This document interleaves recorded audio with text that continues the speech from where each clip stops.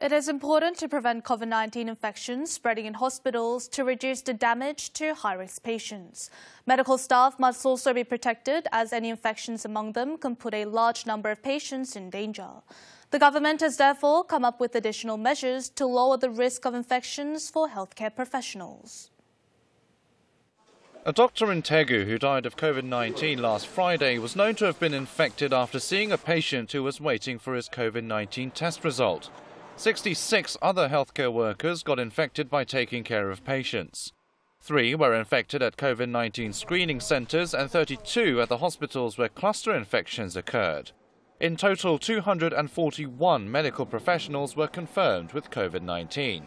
의료기관에 대한 원내 감염 내지 의료기관에 대한 방어, 전파 차단도 매우 중요한 상황이 되겠습니다.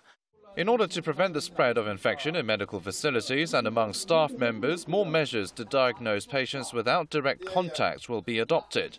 People with a simple cold or chronic illness like hypertension can get prescriptions over the phone or video call.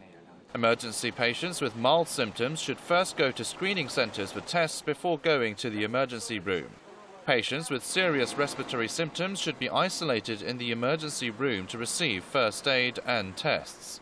Symptomatic patients must be tested before being admitted to the inpatient ward or intensive care units.